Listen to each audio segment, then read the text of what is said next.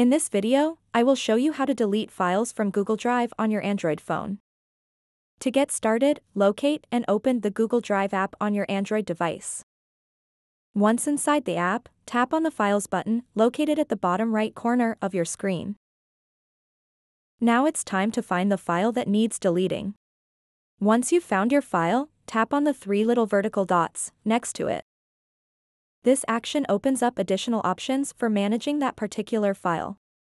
In this menu, scroll down until you see Remove. Tap on this option.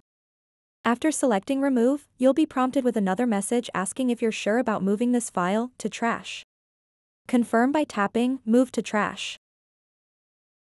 It's important to note that when a file is moved to trash, it isn't permanently deleted immediately. Instead, it will stay in your trash for 30 days before being automatically deleted forever. This gives users a chance to recover any mistakenly deleted files.